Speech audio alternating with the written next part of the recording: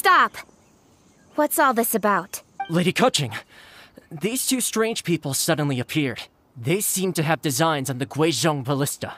Who are you calling strange? You want to go to the Jade Chamber?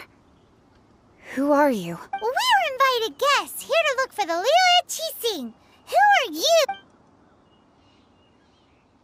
Well, as it happens, I am one of the Liyue Qixing. Who? I'm Keqing, the Yuheng of the Qixing. I know of you, traveler. You're Ningguang's guests, yes? Didn't expect to meet you here in the mountains. Wow. Paimon didn't think we'd meet some super rich big shot out here in the middle of nowhere either. The Qixing ballista in Tianheng Pass has long been in disrepair. And yet, it was fixed in a single night.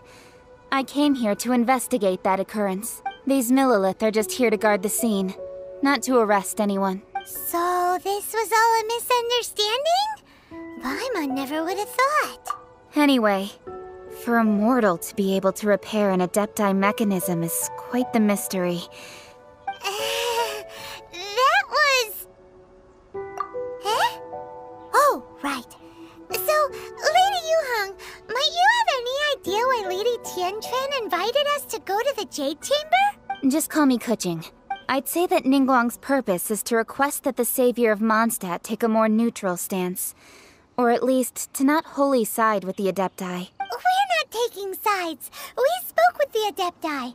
They want to protect Liyue as well. When you say protect, you're referring to their sanctimonious arrogance, aren't you? Huh?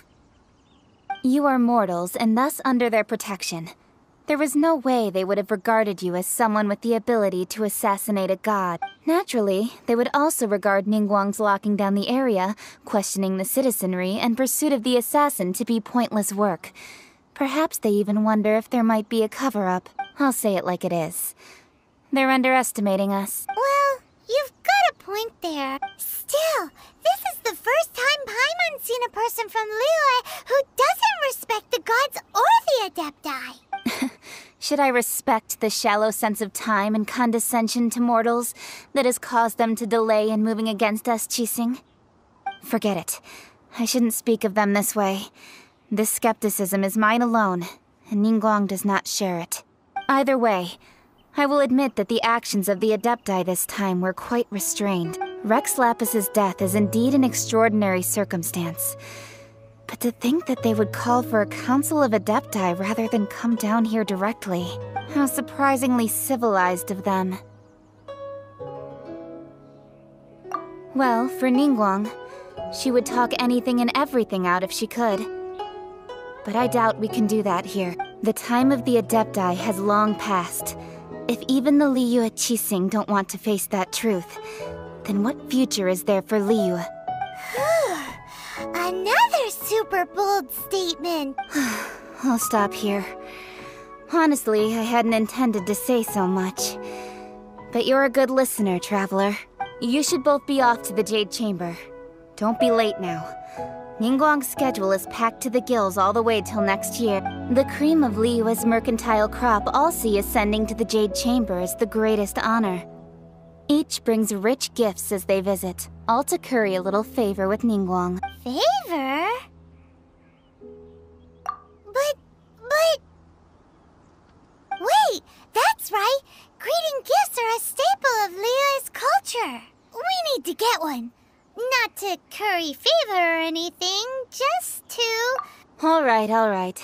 You can decide on your greeting gift yourselves. Let me tell you how to get to the Jade Chamber first. You didn't actually have to come to Mount Tianheng. Go back to Liyue Harbor. Find a guide at the Yuehai Pavilion. And, well then, may we meet again, traveler. Well, that Yuheng may not respect the gods, but Paimon thinks she's a pretty cool person. So, what should we give to Ningguang when we see her? Oh, right! Paimon dreamed of an amazing snack last night. Sugar-frosted slime! Paimon has a feeling that it would be perfect for a super rich person like Ningguang. Why don't we go with that for a gift? With With a certain boom shakalaka, of course. Let's go gather ingredients. Time waits for no one, and neither will our riches.